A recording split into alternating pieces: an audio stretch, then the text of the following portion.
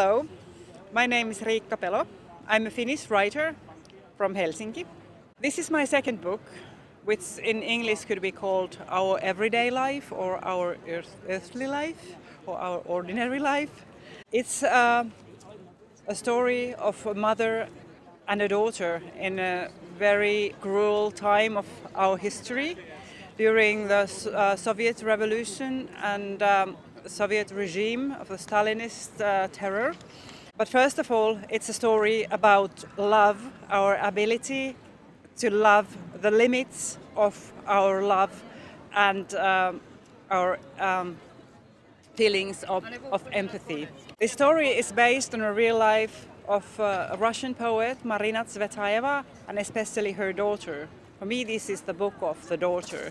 What makes it special for our time to read, as I'm exploring not only the question of love, but the question of how to maintain your humanity and your ability to feel empathy in the times of cruelty, in the times of big political changes when the whole world seems to lose its meaning. And that is a message for my time through these characters, that what they wanted to teach me, maybe also how to maintain something humane, how to maintain your heart and your language, and find your language again in the times of madness.